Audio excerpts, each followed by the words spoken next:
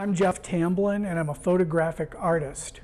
So I've got 5 pieces that'll be showing here at 80 Santa Fe, and excited to be in the show. I've been involved in the arts my entire life, but and I've kind of secretly always wanted to be a photographer, but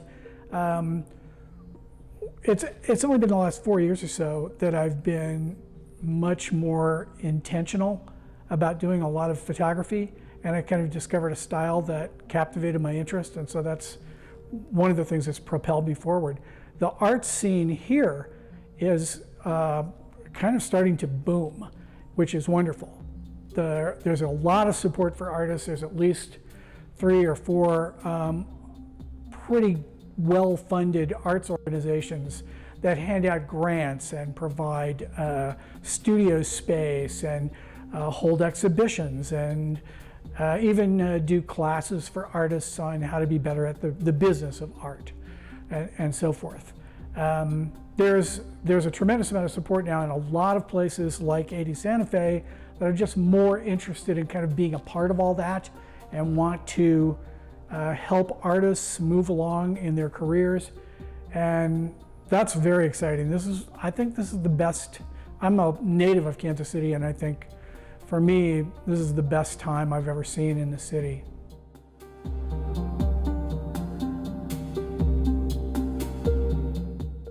I started going to a couple of sort of regional photography clubs for a little while, and that was fun, that was interesting. Most of the photographers, although they were really, really good photographers, were not particularly interested in my unusual style. And I didn't get a whole lot of support for that.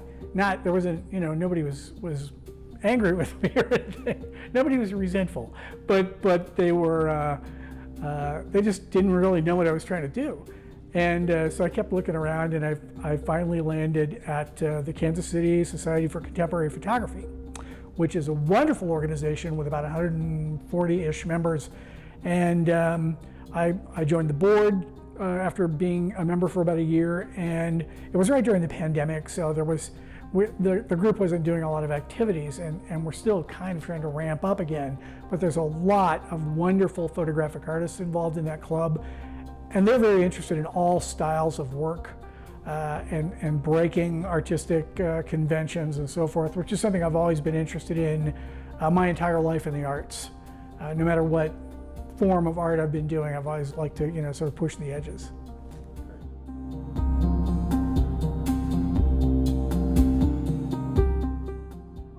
Since I don't have any formal education in photography or visual art, it's hard for me to compare myself to anybody else and kind of know, but for me, this is, one of the most serious endeavors I've ever done, because I just really love what I'm doing. I love the pictures that I make.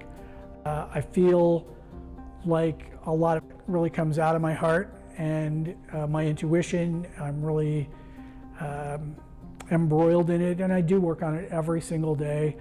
I recently was involved in a program called Artist Inc. that's put on by Mid-America Arts Alliance, and that's an 8-week program where you network with a lot of other artists and kind of learn how they sustain their own businesses.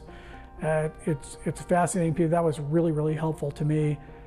Just being in contact with other artists, seeing what other artists are doing. The more, it's funny, but the more you get into it, the deeper you get into it, the more all that means to you as an artist, the more you can learn from other people. It's like your learning capability is only this big when you first get started, but it grows a lot more as you get into it because you get more comfortable with learning and with what you already know.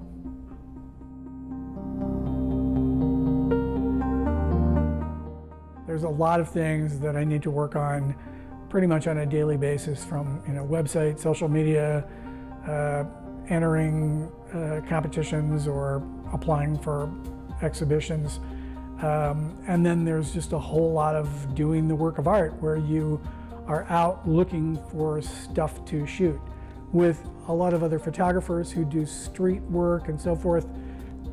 I think they have maybe a little easier time finding subjects than I do, but my subjects have to lend themselves to either motion blur, or they have to be constructed in such a way that when I move the camera, that'll kind of work for them. And a lot of what I do is so random.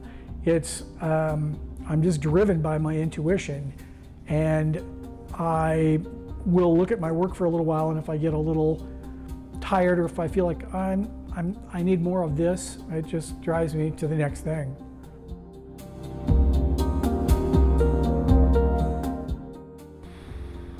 Gosh, that's such a big topic, but to talk about what art does for the world is so varied, and a lot of people just want something to look pretty in their house or in their office, and there's nothing wrong with that.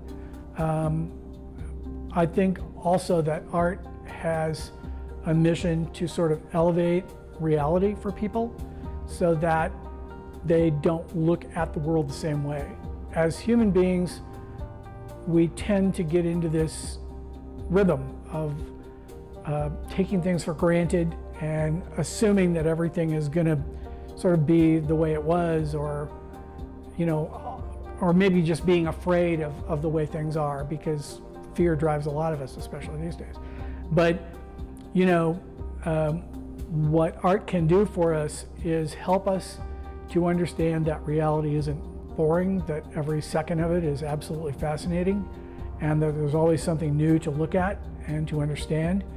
And I think art also helps give us courage when we're facing difficulties.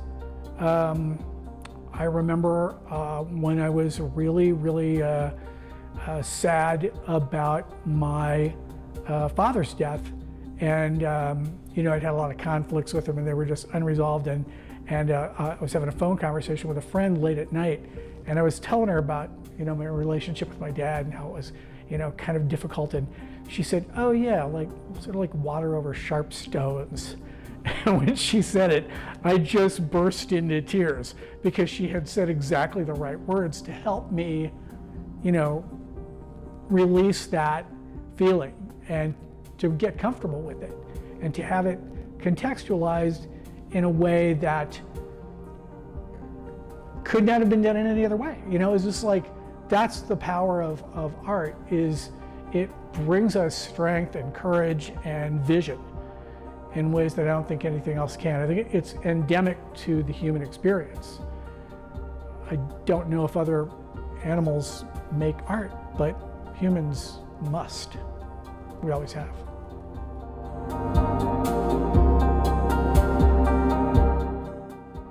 I discovered intuition when I was working in improvisational theater, because when you're on stage or even rehearsing with a bunch of other actors, and they're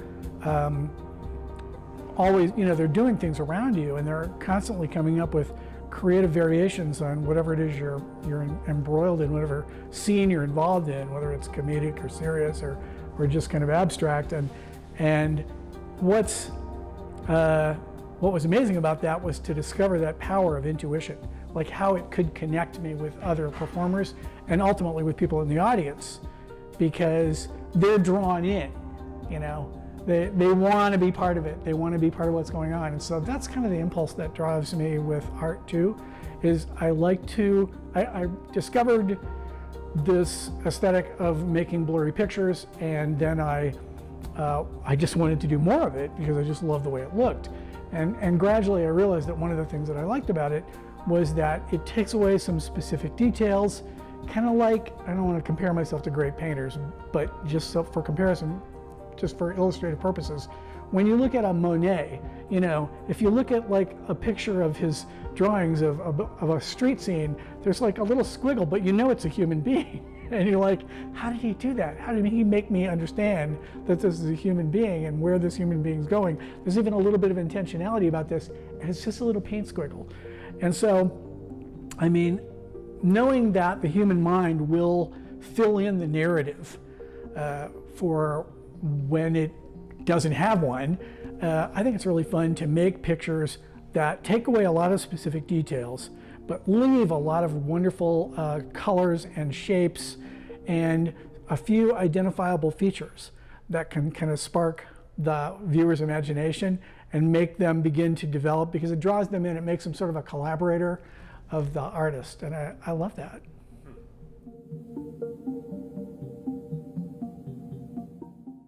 The way I look at it is that everybody has a camera in their pocket these days. I mean, I think there's 8 billion people, and I think I've heard that there are, you know, something like 6 billion phones out there in operation. So everybody has the ability to look and document something now. It's the most democratized art form in the history of the world, without question, along with its close cousin video. And every minute there are literally jillions and jillions and jillions of things being uploaded onto the internet that are very literal in form, very documentarian. And so it's incumbent upon artists not to do what everybody else is doing. It's incumbent upon artists to push that barrier and make people go, oh, I didn't know we could do that. And also just to make them imagine things. And that's what I want, is for people to look at the scenes or the moments that I capture and just have some kind of feeling about it. A good example is my wife and I were looking at a picture that I had made, particularly abstract piece, but there was a human form in it. And I told her where I made the picture, and she started yelling at me. She actually got angry with me. She said, don't tell me where it actually is, because she had invested herself in a narrative that she was making up right there. You know, she was, and loved that narrative that was happening inside of her.